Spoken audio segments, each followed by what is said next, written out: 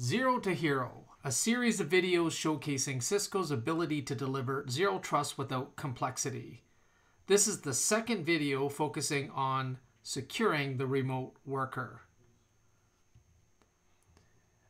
Integrate the Duo Network Gateway with Duo Access Gateway. So Duo Network Gateway allows your users to access your on-premise websites, web applications, and SSH servers without having to worry about managing VPN credentials, while also adding login security with the Duo prompt. With Duo Network Gateway, your users can securely access your internal web applications from any device, using any browser from anywhere in the world, without having to install or configure remote access software on their device. Users can also remotely SSH to configured hosts through Duo Network Gateway after installing Duo's connectivity tool, providing server access without a VPN. Users first authenticate to Duo Network Gateway and approve a two-factor authentication request before they may access your different protected services. Session awareness minimizes repeated multi-factor authentication prompts as users access additional services and hosts via your gateway. Duo Network Gateway gives you granular access control per web application, set of SSH servers, and user groups. You can specify different policies to make sure only trusted users and endpoints are able to access your internal services.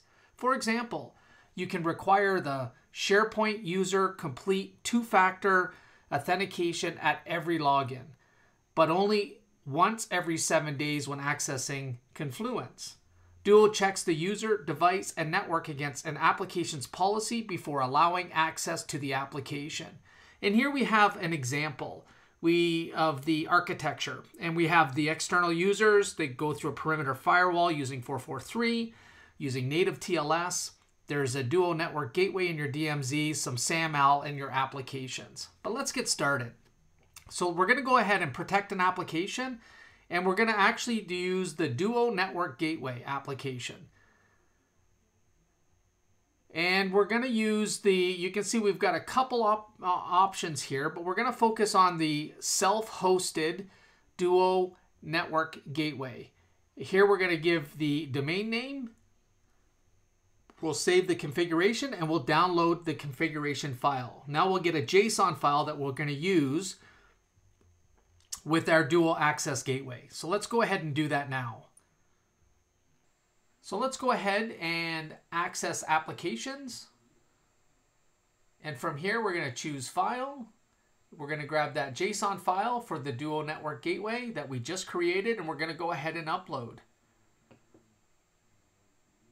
And you can see it listed here. And we're ready for next steps.